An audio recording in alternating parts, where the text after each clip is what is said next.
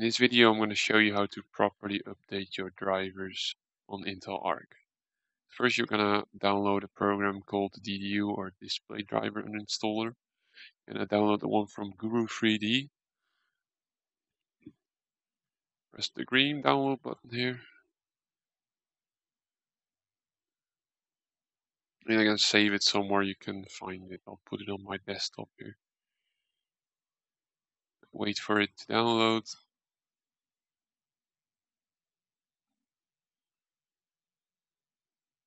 Now you're going to extract the folder. Then you're going to open the folder. You're going to open the exe, which is going to extract the necessary files. Open this folder. Now you can open Display Driver Uninstaller. So when you open DDU, it will show you the options screen. You are going to check prevent downloads of drivers from Windows Update, because this can screw up your driver install. Now you're going to close out of DDU again.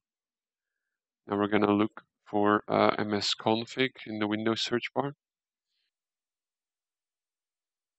which we need to enable safe mode.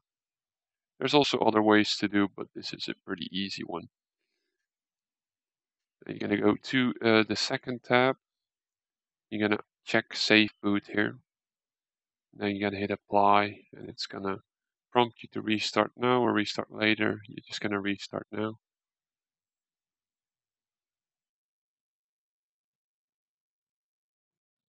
So once you're into safe mode, go into msconfig again and uncheck the Safe Boot option.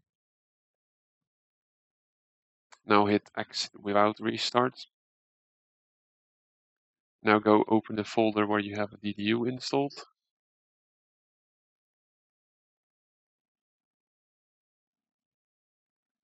Now go to select device type, and then you can select GPU. Then make sure it's on Intel. And then you're going to hit clean and restart. Now it's going to uninstall the driver, which might take a while, but it will restart automatically once it's done.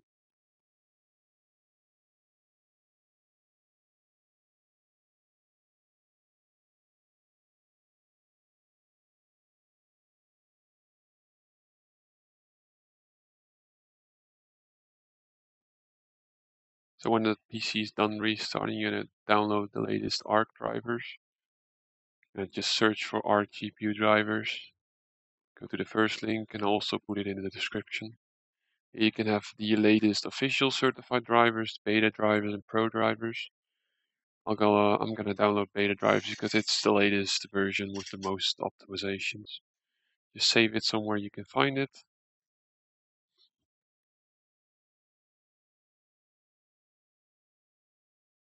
Now you're gonna open the downloaded driver. It's gonna extract the driver files. This will take like 30 seconds or so. Now it's gonna open the driver installer. You're gonna hit begin installation. I agree again, and then start. Now it's going to install the drivers for you. Just be aware that it might flicker black a few times, which is completely normal. Just wait until it's done installing.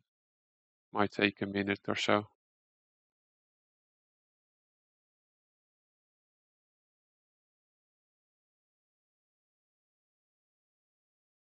So when it's done installing the driver, it's highly recommended or even required to reboot your system.